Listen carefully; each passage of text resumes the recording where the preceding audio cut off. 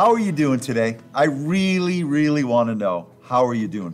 Could you please just comment and let me know how each of you are doing? Maybe you're not used to commenting. I'd love for you to start today because I love to see who's on. I monitor these every single day unless an emergency happens. Hey, so we're going to have an amazing time studying the Holy Spirit today. Some big picture doctrine about who He is. So Peter. Wednesday, hey, it's more like Friends Day. Why don't you find a friend, get them on here, share this time that we have prepared for you with them. Take a minute, share this.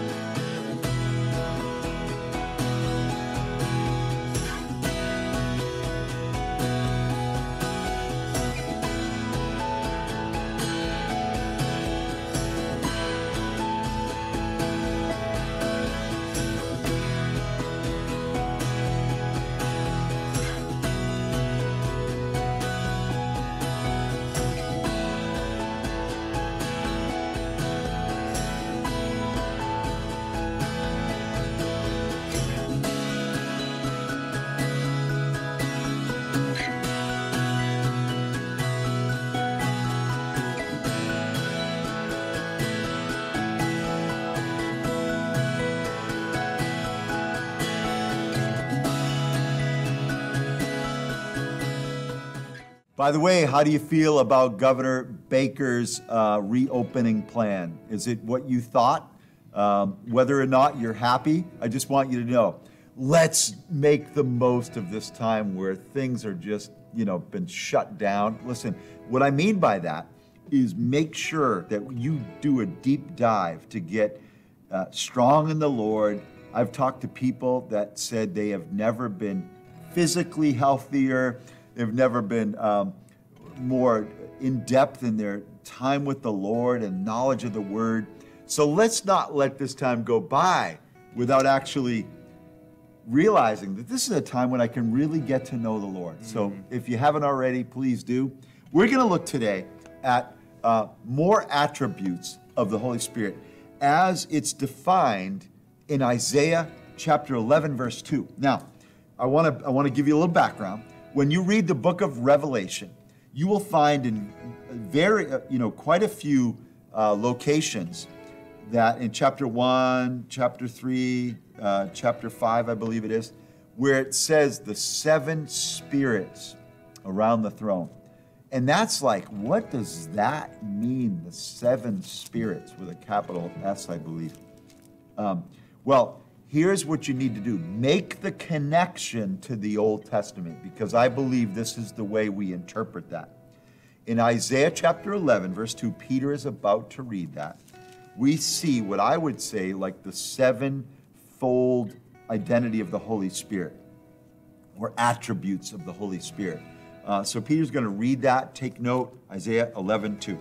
The Spirit of the Lord will rest on him, the Spirit of wisdom and of understanding, the Spirit of counsel and of power, the Spirit of knowledge and of the fear of the Lord. Okay, so here's how I believe we can interpret all those references in Revelation about the 7 spirits. I believe what it's talking about is like 7 attributes of the Holy Spirit. Functions of the Holy Spirit. It's not comprehensive, but they're major ones. Let's think about the first one. The Spirit of the Lord. It just simply means what we have been defining now for a little while this week. The fact that the Holy Spirit is divine. He is the Spirit of the Lord. He is God. So number 2, the Spirit of wisdom. Now in Deuteronomy of the Old Testament, chapter 34, verse 9, we see a reverence, the Spirit of wisdom. We see a reference of how Joshua had a spirit of wisdom. Could you read that? Yeah. Now Joshua, son of Nun, was filled with the spirit of wisdom because Moses had laid his hands on him. So the Israelites listened to him and did what the Lord had commanded Moses. So there's an impartation through the laying on of hands. That's not just a New Testament thing. That was happening in the Old, especially there. So when Moses laid hands and prayed over him, there was an impartation where the Holy Spirit came over Joshua with a spirit of wisdom. Why? Because the Holy Spirit is the spirit of wisdom. So when there's an impartation of the Holy Spirit, we actually can gain from the wisdom of the Holy Spirit. Again, we talked about He dwells inside of us. So you have access to the wisdom of God the Holy Spirit who lives in you and abides in you. Also, we see this in one of the deacons in Acts chapter 6, verse 3. Could you read that, Peter? Absolutely. Brothers, choose 7 men from among you who are known to be full of the Spirit and wisdom. We will turn this responsibility over to them. So when we're filled with the Holy Spirit, we're New Testament people. We also can have wisdom as well. God's wisdom is imparted to us when, we have to access that as, again, we study the Word, the Holy Spirit reveals the Word to us. So we actually can, in a relationship with the Holy Spirit, access His wisdom. How about this? Number 3, the spirit of understanding. Look at Daniel chapter 5, verse 12. I was going to go to a New Testament reference, but for time's sake, we're going to jump right to the spirit of understanding. Daniel chapter 5, 12. You might know who Daniel is. Daniel was an exceptional man. Listen to what that reference says about him. Verse 12, this man Daniel, whom the king called Belteshazzar, was found to have a keen mind and knowledge and understanding, and also the ability to interpret dreams, explain riddles, and solve difficult problems. Call for Daniel, and he will tell you what the writing means. So here we see, as it says in Isaiah 11, 2, that the Holy Spirit is the spirit of understanding. And that means we see Daniel was able to has an excellent spirit. Why? Because he was connected to the Holy Spirit, and he was able to have a great understanding. He could interpret dreams. Think about what's the difference between wisdom, understanding, knowledge, understanding, and wisdom. Knowledge is attaining facts. Understanding is interpretation of facts. And wisdom is the application of facts. So Daniel had access to the Holy Spirit. Therefore, he was a man of understanding, because the Holy Spirit is a God of the spirit of understanding. Let's look at the 4th attribute, the spirit of counsel. John chapter 14, verse 16, Jesus is telling us He's going to give us a helper. Could you read that? And I will ask the Father, and He will He will give you another counselor to be with you forever, the Spirit of truth. So that translation interprets the helper as a counselor. It's like a lawyer supposed to be a counselor, right? An advocate. So the Holy Spirit is the spirit of counsel. By the fact that He abides in us, lives in us, means that we actually can gain counsel daily from the Holy Spirit. When I ran a business, I would depend upon the Lord for counsel on the daily affairs of business. Now, there's some mothers listening. You need the counsel of the Lord as you operate as a mom, as you function as a wife. Maybe you are a business owner. You can access the counsel of the Holy Spirit as He leads and guides you, as you walk with Him. I love that, the spirit of counsel. Number 5, we see the spirit of might or power. Zechariah 4:6, once again. So he said to me, this is the word of the Lord to Zerubbabel, not by might nor by power, but by my spirit, says the Lord Almighty. So the Lord Almighty, the Holy Spirit, is God. He has power. We saw His power released in Acts chapter 2 in the New Testament. We see that we can access the power of the Holy Spirit. And now when we understand that, we realize that we're so weak, we reach the limits of our capacity. We have not yet tapped into the capacities of the Holy Spirit. When we're weak, He is strong. How about number 6, the spirit of knowledge? Let's read that. We can see that in 1 Corinthians chapter 12, verse 8. To one there is given through the Spirit the message of wisdom, to another the message of knowledge by means of the same Spirit. Okay, so we know that we can actually have a word of knowledge from the spiritual gifts that come from the Holy Spirit. Why? Because the Holy Spirit is a spirit of knowledge. I love the Old Testament. A man named Bezalel. Read that, Peter. Exodus chapter 31, verses 2 through 4. See, I have chosen Bezalel, son of Uri and son of Hur, of the tribe of Judah, and I have filled him with the Spirit of God, with skill, ability, and knowledge in all kinds of crafts, to make artistic designs for work in gold, silver, and bronze. Yeah, right there you see that the Holy Spirit is giving him knowledge, right? Just like we can get a word of knowledge as a gift. Ephesians 1:17, I would love to read that. The Apostle Paul writes to the church at Ephesus.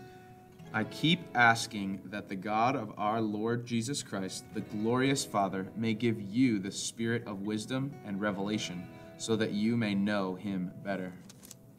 Yeah, so we can gain that spirit of knowledge, revelation from the Holy Spirit so we can know him better. How cool is that? Lastly, Isaiah 11:2 gives us the fact that the Holy Spirit is the spirit of the fear of the Lord. This is so important. Listen, we don't have to fear COVID-19. We don't have to fear man. Jesus said, don't fear man who can destroy your body, but fear him who can destroy your body and cast your soul into hell.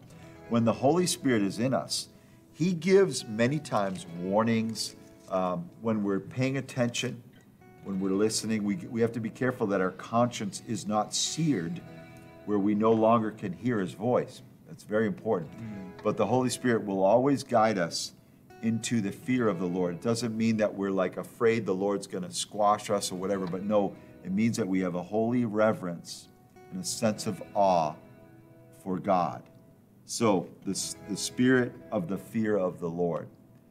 So that's what the Holy Spirit will do, because the fear of the Lord is the beginning of wisdom. The fear of the Lord is the beginning of knowledge, the beginning of so many things. We have to start with the fear of the Lord. And the Holy Spirit is the spirit of the fear of the Lord. Oh, this is so good, so good. We're going to wrap up today. So glad that you're with us. Again, just please, every day, just go ahead and comment below. Let us know what you're getting from the teachings, what you think about it, what God's saying to you. I love you. We'll see you tomorrow. God bless.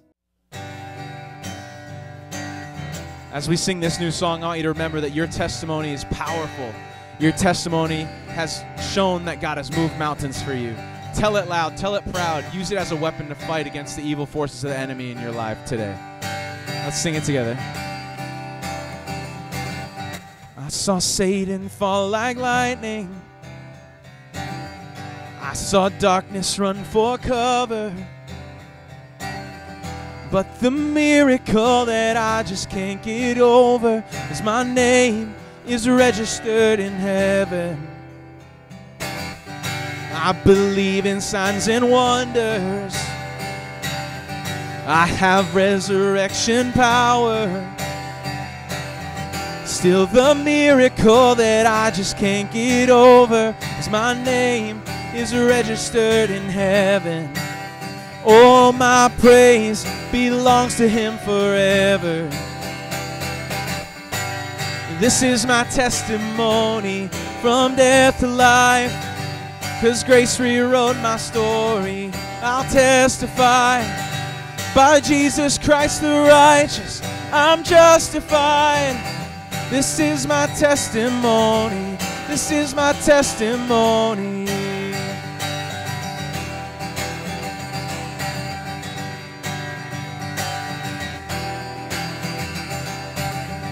Come together, sons and daughters, bought with blood and washed in water. Sing the praises of the Spirit, Son, and Father. Our God will finish what he started. Yeah, our God will finish what he started. This is my testimony from death to life, 'cause grace rewrote my story. I'll testify. By Jesus Christ the righteous, I'm justified. This is my testimony. This is my testimony. Oh, this is my testimony. If I'm not dead, then you're not done. Greater things are still to come. Oh, I believe. If I'm not dead, then you're not done. Greater things are still to come. Oh, I believe. If I'm not dead, then you're not done. Greater things are still to come. Oh, I believe. If I'm not dead, then you're not done. Greater things are still to come. This is my testimony from death to life. 'Cause grace rewrote my story. I'll testify. By Jesus Christ the righteous, I'm justified. This is my testimony. This is my testimony.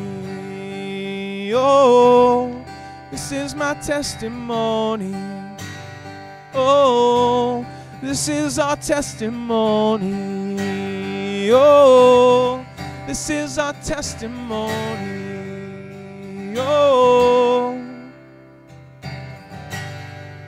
Isn't God so good? Hasn't He done so much for you? Just have an awesome day, church. We love you. Spend some more time in His Word. Spend some more time praying. Just learn to love Him even more. Have a great rest of your day. See you later, New Hope.